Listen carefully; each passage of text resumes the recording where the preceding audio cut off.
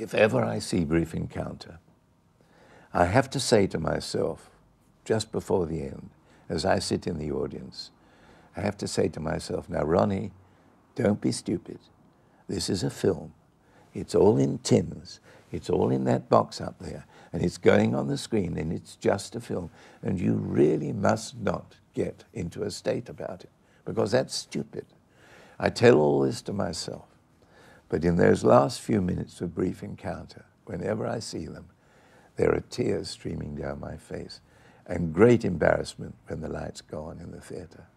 That last scene where she returns to her husband and she's absolutely broken at having to part from Trevor Howard.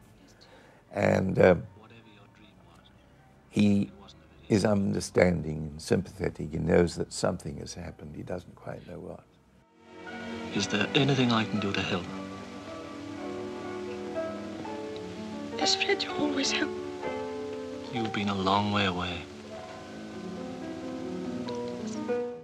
And he says, well, whatever it was, thank you for coming back to me. And I cry, because I think it's such a wonderful piece of film.